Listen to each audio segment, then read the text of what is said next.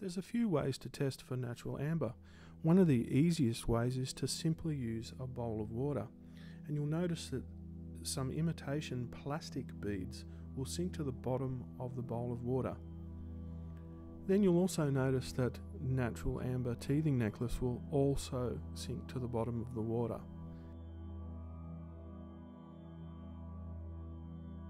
Now if we're to take this water in this bowl and pour a whole bunch of salt in it and wait a few moments until the salt starts to dissolve and give it a bit of encouragement to do that, we can then notice something interesting.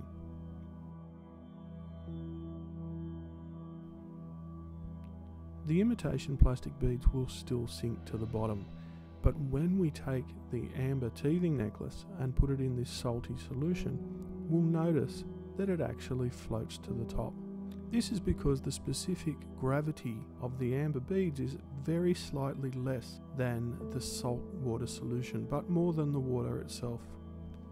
Also, if we have access to an ultraviolet light source, we'll notice that natural amber behaves in a certain way under ultraviolet light, so it can be another handy little test if you have an ultraviolet light source that you can use to test your amber teething necklaces, if you're in doubt that your amber beads are actually real.